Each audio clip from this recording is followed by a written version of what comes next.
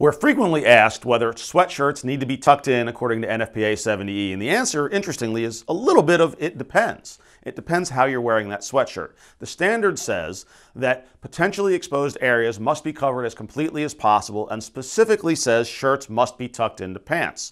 So if you're wearing that sweatshirt, as most people do, as more outerwear, it's on top of, it's an outer layer underneath of which is a high quality, flame-resistant, arc-rated garment underneath, and that garment's tucked in, then the sweatshirt does not need to be tucked in because it's outerwear at that point. However, if you're wearing that sweatshirt as a standalone garment, by which I mean you don't have a second layer on your torso underneath it that's flame resistant, then by the terms of the standard, that sweatshirt does need to be tucked in.